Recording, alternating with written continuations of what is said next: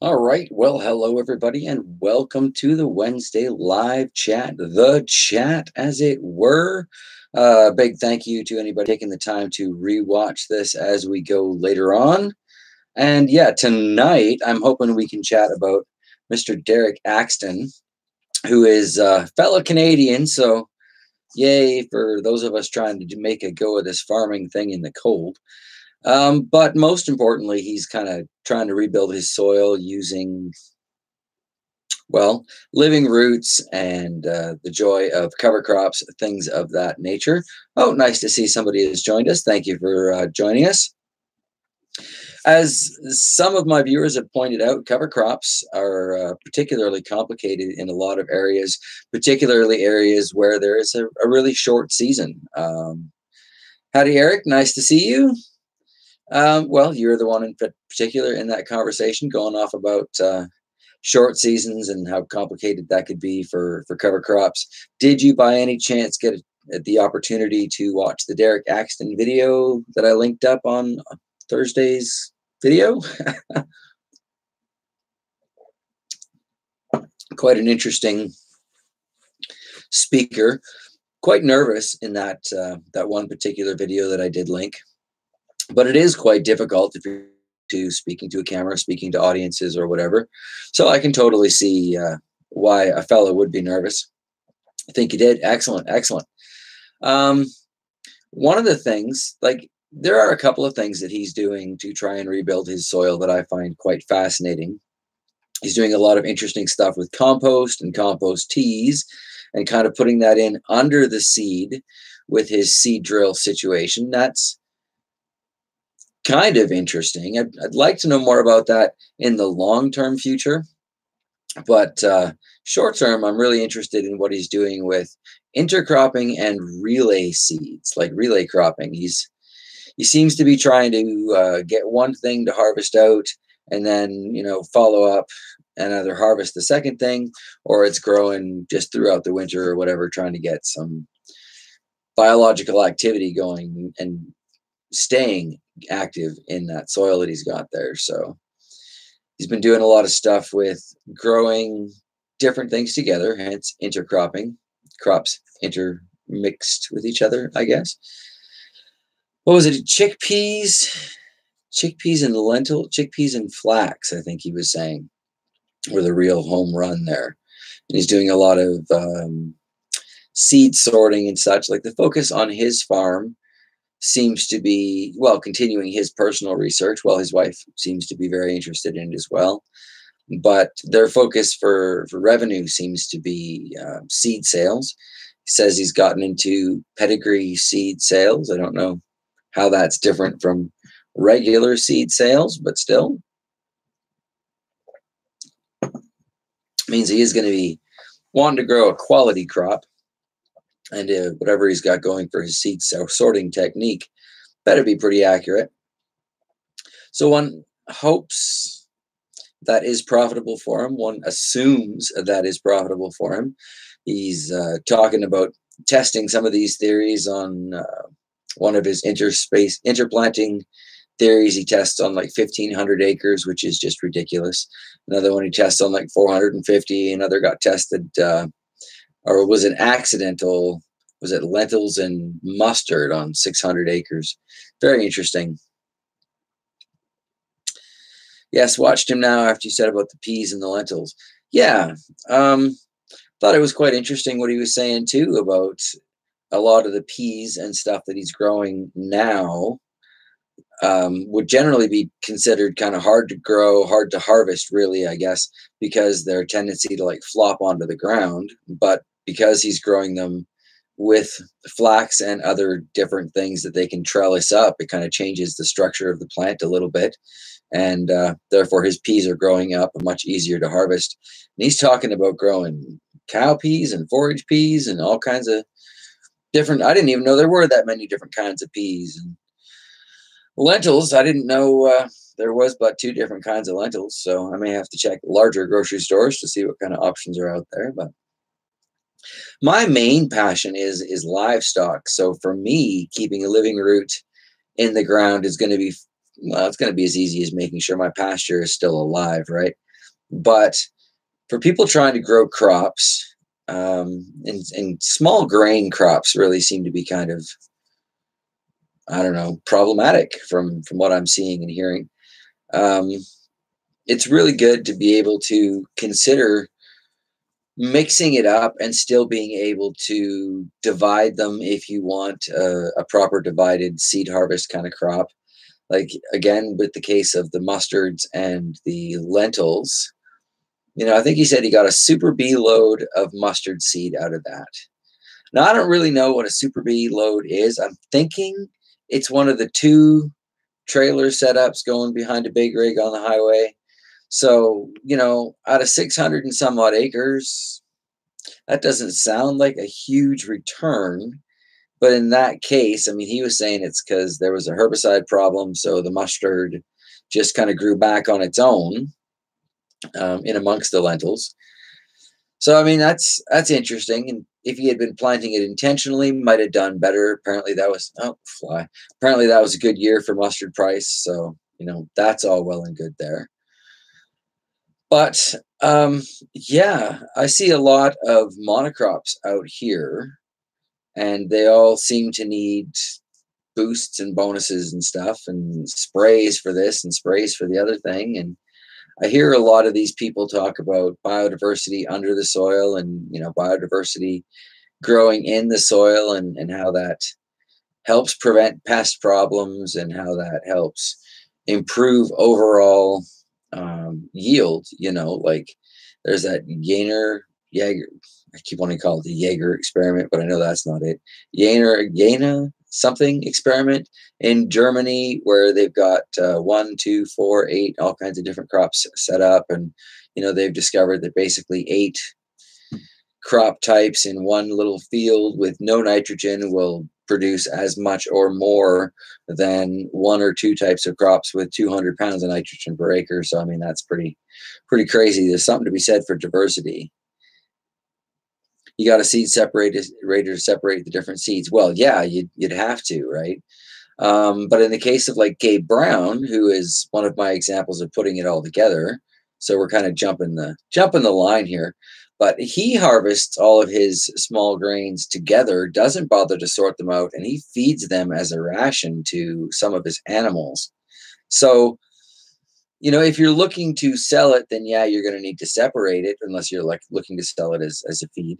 But in Gabe's case, he's found a way to utilize the cropland as cropland. He's still grazing his animals across it, and yeah, feeding still other animals from the small grains that it produces. So that's pretty impressive. Again, though, it's not really something I personally am all that interested in. I mean, a lot of people, I suppose, want to get out there and drive them big old tractors and drive them big old combines, but excuse me, ultimately, my dream has been to have enough land. I need a horse to walk around the fence line every day so I can check the fence line in a reasonable amount of time. And that is not a tractor. That's a horse. That's another animal, because I like animals. I like caring for animals. And yeah, my long-term property goal is to just keep moving my livestock around, keep improving the land, keep improving the livestock, adding to the livestock, and maybe even adding to the land as things go on. It's, for me, I think it'll be pretty straightforward, because it's kind of like a hobby. And when that hobby gets to a point where it doesn't, like, it can replace my job, then it will replace my job. But until then, it's just going to be something that I kind of do and learn about. And I'm really excited about that. I think it's got to be hell for people that are like, farming is their only source of income. And then, they're looking at well, I can get a better yield if I put more money in with this input or that input, or if I get this spray or that fungicide or whatever.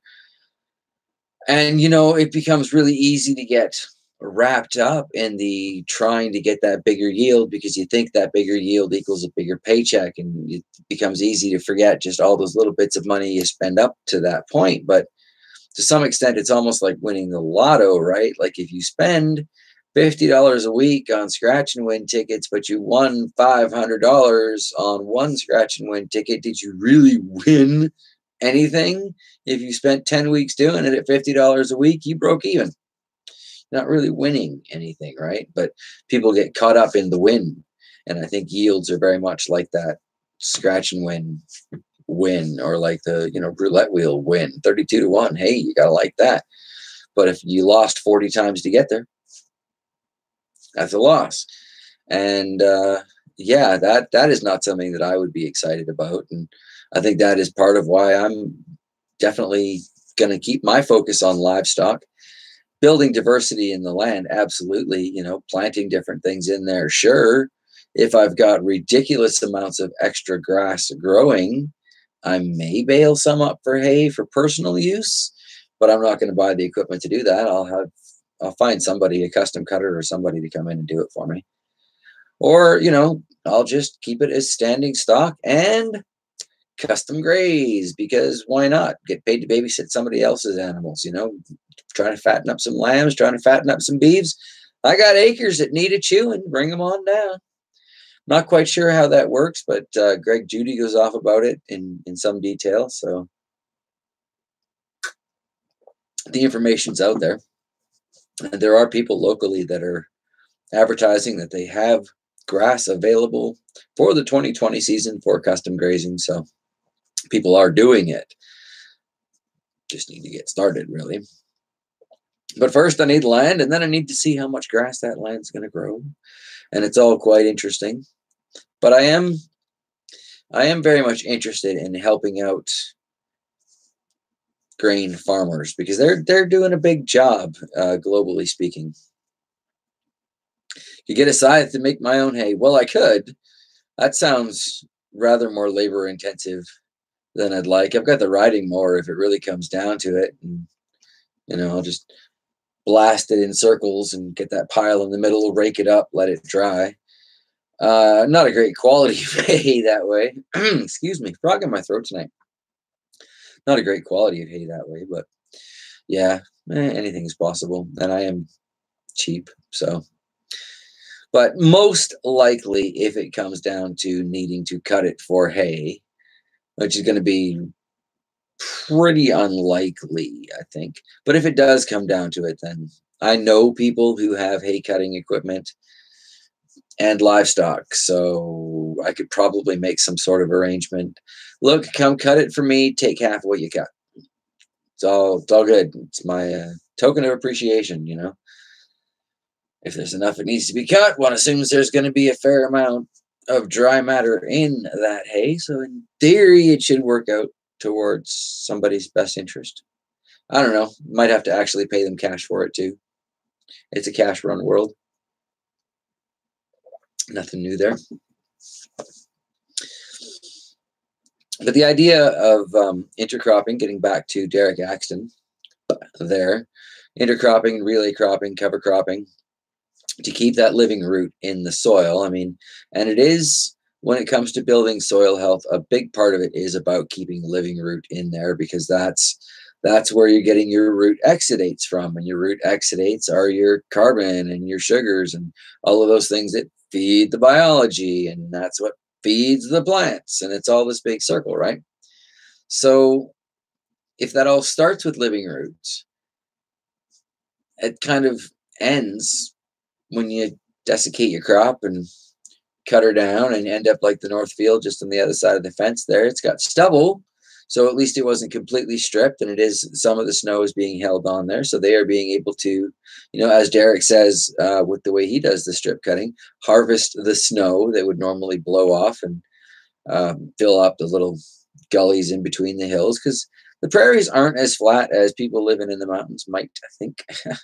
There are, in fact, a lot of little rolling dips and bumps and such. And those tend to fill up with the snow as the wind rips across the tops of those hills. But with the stubble that's out there in the North Field, and like Derek cuts his fields there too, it gets caught, and it all seems to melt a little more evenly as the sun shines on it. And when you actually get above freezing temperatures, it melt it down a little bit. And if you are running animals, then great. When they can see the stubble sticking out above the snow, they're going to be able to mow it down just a little bit easier. So Like in Derek's case there, apparently he doesn't run animals, so he got together with a neighbor who has a whole bunch of cattle, and they kind of turn them out into his field for the wintertime. So he's getting the animal activity and the action of the hoof and the action of the dung and the urine and the saliva and all of that stuff, building up the biology in his field. So, he's trying to follow basically the 5 principles there that most of these regenerative agriculture folks are driving at. But at the same time, he doesn't seem terribly worried about it. And that's almost nice, because when you really worry about following rules, it guides your thinking. And sometimes it becomes a little harder to think outside of the box because you're restricted. Oh, well, I'd like to do this, but it doesn't necessarily comply with rule 1, 5, or 9, or however many rules you happen to be following in that case, right? In this case, 5 simple. But if your idea is in conflict with any one of those 5 things, then you're inclined to not try it because, well, you're not following the rules. But at the same time, you could be missing out on learning something because you were afraid to try it. So yeah, I appreciate the fact that he's not entirely bound to those guidelines, but at the same time, still working towards it. I mean, I think what he's doing with the compost, and I think he said their goal is to inoculate his fields with 2 tons of compost per acre, which sounds like a massive composting operation to me. But at the same time, when they're separating all their seeds, there's I think he said 300 tons of just kind of waste product that comes out of that, which has got to be leaves and stems. And I guess, I don't know, maybe broken seeds. I don't know what comes out of the waste end of a seed sorting such situation. But, they found a way to use that on their farm, and they're mixing it all up and composting it down and spreading it out in the soil and feeding the bacteria that way. One thing I found interesting about Mr. Axten too is he puts that little bit of molasses in when they put their compost tea in with the seeds, so that as the plant is germinating, the biology has those sugars from the molasses to feed on. Eric, I believe last week you mentioned that you had put some molasses in with your contest pepper plant, and that certainly seemed to work out well. So in that context, we've kind of seen proof of concept.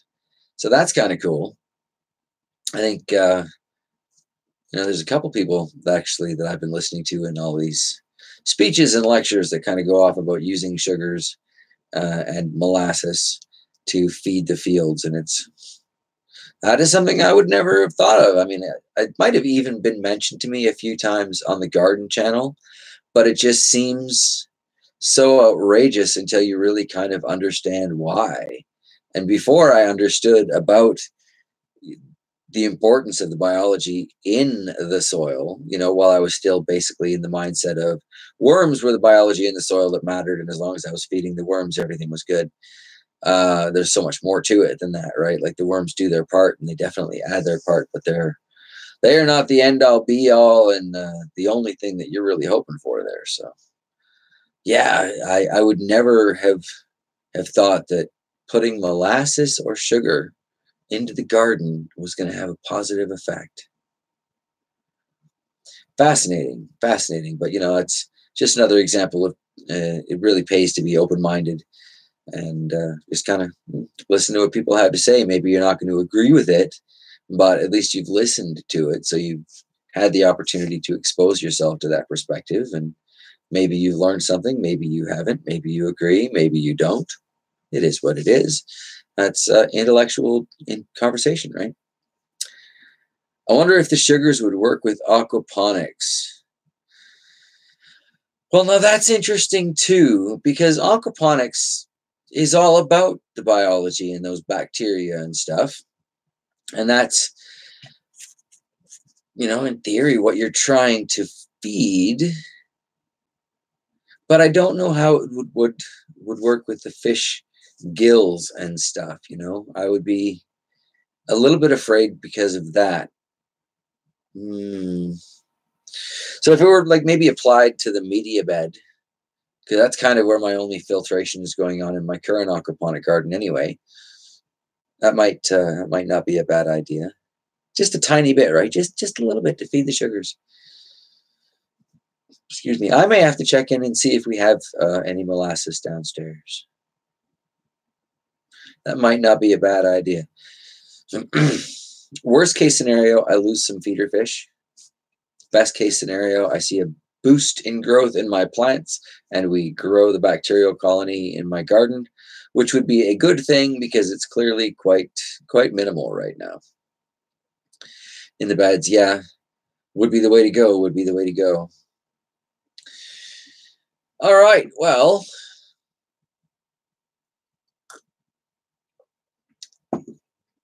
let's see, back onto Mr. Axten here, cover crops, relay crops. Now that's an interesting concept, a relay crops, one and then the other. I forget what he said the main crop was he does this with, but in one of his lectures, he mentions about growing alfalfa with, I think that might have been chickpeas as well. It's all about the chickpeas. Guy grows a lot of chickpeas, which is great. I like hummus, and Shocks uses chickpeas as like the main ingredient in her hummus. So fantastic. But I don't think that's what it was though. Something. Is this clovers? Clovers in amongst various things, right? Because when he cuts them down, the clovers got about a ton per acre of living matter above the soil, so there's no space in between harvest and the growth of the cover crop. It just kind of, it's revealed as you bring down the main crop. And that's kind of interesting. It's only got half the growing power that you had when it was growing with the crop, and clovers being a legume that's going to feed the crop somewhat. So, I mean, that too probably has some interesting positive sort of effects, but it would be, I think, better if you can relay crops that are harvestable, edible, continuing to build revenue for your farm. And I mean, if you're foraging animals on those acres, probably not too good for them to have a steady diet of clover. For some reason, he's trying to get away from brassicas, so don't know what's up with that. But there are a lot of different things that I imagine could be used kind of growing in between the lanes of the various crops.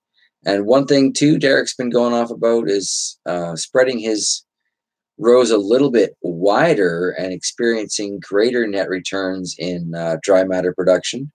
That was interesting. And I think he said he got 15% more actual grain production out of that. So there are a few people that go off about spacing your plants a little bit farther apart will encourage them because the roots realize they've got more room and they can grow, and the plant, realizes it's got more room to stretch out and grow, catches more sunlight, yada, yada, yada. The logic is pretty sound. But at the same time, you look at a natural growing grasslands field and there's no space there. Everything's crammed right in until it's, up to the edge of the forest, and then the trees are blocking it. So there's pretty much nothing, maybe a shrub, a little bush over here.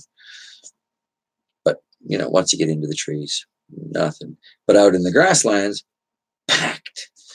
So that's a gray area too. Is that one of those niche complementarity things? Niche complementarity things. So, in the grasslands, the roots are all exploring different parts of the soil, so it doesn't really matter that they're crammed and packed right on top of each other. Who knows? There are a lot of things that go along with this soil building thing that I don't think we humans will ever really figure out. And really just doing the best that we can with the time that we've got to build a little bit of soil on the land that we have available to us. It's not a bad mission, Ultimately, though, there's not too much to say about Mr. Axten and basically his cropping ideas. if you've seen the video, then Eric, you've got all the same stuff too. You're not really throwing any questions at me about what he had to say. Not getting much activity going on in the feed. So I don't know what else there is to say about that. So I guess this is the part where we bust into any old question that YouTube won't necessarily ban me for. And or I wrap it up and get started on making dinner for when Shocks gets home. So yes, any other questions or concerns, interests? Seen the guy you were talking about that grew 30 ears of corn on a plant. Jason Malk, M-A-U something. He's a fascinating lecture, isn't it? It's part of what I'm going to be getting going with the Lonely Sisters garden there. Is just one of this, one of that, one of the other thing. Let them have all the room they want. And also part of why in the Big Sisters garden this year, I'm going to be spreading things out a whole lot more than I did last year. My corn was right on top of each other. Hearing what he has to say about those 30 cobs on one plant, from one seed, and thinking about what I got out of my, 200 and what was it, 206, 208 seeds that ended up planted in that garden. That's just like, man, did I ever waste a lot of corn, waste a lot of time? That was kind of a tragedy. So yeah, it's going to be really interesting to give that a go this year and see if I get better results. Even an average of 1 cob per stalk would be a huge improvement for me. He's from Indiana. Yeah, I think that sounds about right. So many of these individuals, they're from all over the States, all over South Africa, Australia, New Zealand. It is truly fascinating, this global village that we live in, and the opportunities that we have to learn from people just everywhere. It is absolutely fantastic. But yeah, back to Jason there. Very interesting the way he's spacing things out, and he's got his kids very much involved in his farming practices, and they seem to be getting very excited about it. So that's always good when the youngsters kind of get into it and get involved, have some fun. But can you imagine that? 30 cobs of corn, 30 cobs off one plant. That'd be crazy. Absolutely crazy. So I'm doing popcorn next year. So I'll probably have a bumper crop because, popcorn. All these years that I've been trying to grow the sweet corn and getting nothing out of it. But, the one that lasts forever. Audrey, 98. Be happy. Well, I try and be happy. Never seen it before. Well, I can't say that it's a standard practice, so probably a reason for it. But I mean, what is that reason? Is that reason a good reason? Is that reason, we grow corn 30 inches apart because that's how wide the horse was going down the row? Who knows? But I am definitely looking forward to playing with some of those ideas right here in my own garden, to try and to learn what I can from that. So yeah, it'll be interesting. It really will be interesting to see if I can get any results out of it. Had some very meager results in the garden. So that's another reason too that I think I'm just more of a livestocky guy than a crop farmer guy. Is I know how much I struggle with pepper plants and tomato plants and all of these things that everybody all over the place just seems to be able to, oh, look, I've got a tree I harvested, like people taking so much from these plants. And I'm like, riddled with aphids and struggling. So yeah, I'll go with livestock and grow myself some pasture. They can eat that. Everything's good. I can grow a lawn that much I can do. So yeah, I don't know. I think we're at 29 minutes here, going on half an hour. I think I'm going to wrap it up fairly early tonight. We've got one more chat this year that I kind of want to do. And then I think we're going to take a bit of a holiday break and get back to it in January. Eric, I plant wide rows of corn, but they're close in the row because of the earthway planter. I was looking at one of those earthway planters. Kind of interesting. I guess you could fill up holes if you wanted to space them a little bit further apart. I've been, it's a stupid idea, I suspect, But I'm toying with the idea of getting a really long stick and then basically drilling a hole in it every 18 inches or 2 feet and using that to plant my corn just so that I know it's good distance apart in the row. And my row is, fairly straight-ish. But at the same time, it's kind of not worth it for what I've got going for next year because there's going to be one corn over in the Lonely Sisters, and then maybe like 10, 12 of them in what was the pepper patch this year. Uh, I don't know. We'll see. Saw a guy tape some of the holes. Well, that would work, right? I mean, you're going to get your seed that's initially stuck in that tape, but afterwards you're going to get your larger spacing. So that would totally work. Yeah, we'll see what's going to come of everything. Anyway, yeah, so tomorrow I am going to introduce yet another speaker who, Eric, I'm sure you are very familiar with, but he's one of the gentlemen that I feel is kind of putting this all together. So that'll be a good spot, I think, to pause for the holidays. And then, yeah, as I said, we'll get back to it in January, same rotation.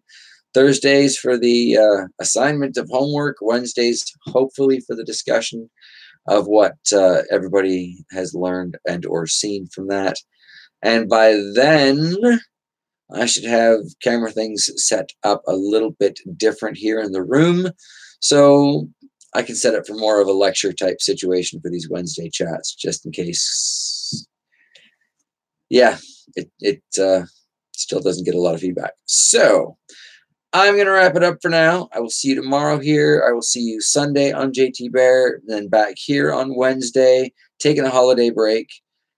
I strongly encourage everybody, as we're wrapping up this year, spend a little time with your families, spend a little time doing the things that matter to you. Stop and take a little time to stop and think about what matters to you. And whatever you do, just be the person who spreads a little more kindness out in the world and puts a little more love out there. The world always needs more love. And if that is a seed that we as gardeners or farmers can plant and grow, then that is a good seed to grow.